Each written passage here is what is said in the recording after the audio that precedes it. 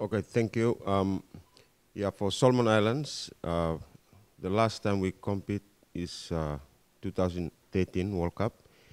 And after that, we took the sport to the provinces, and we've developed the sports through our islands.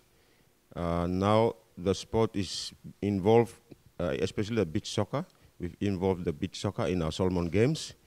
So from that, we've selected the players from the provinces, plus the ones in Honiara, to represent to represent Solomon Islands in this tournament. So there's a lot of developments in the provinces, especially in the islands, and it's good that the Solomon Island recognized the beach soccer, and we've included that in our Solomon Games. So that's the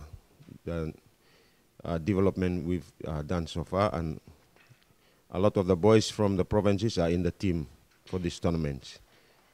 The last time we played New Caledonia, I think for this time around,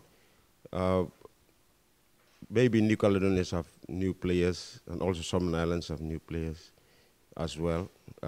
It will be a different match, I think so.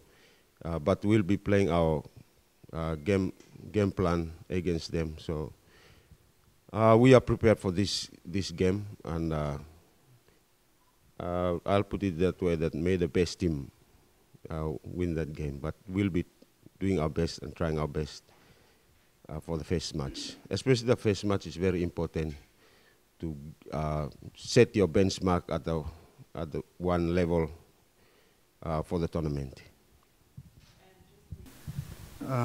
Yes, I still in the attack, and I try my best to maintain my level, and I'll sure that I'll do it.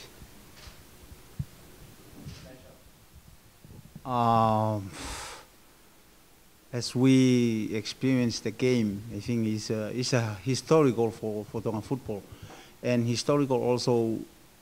We playing against the one of the best team in the world in the beach soccer, and they already in the final of the World Cup for beach soccer.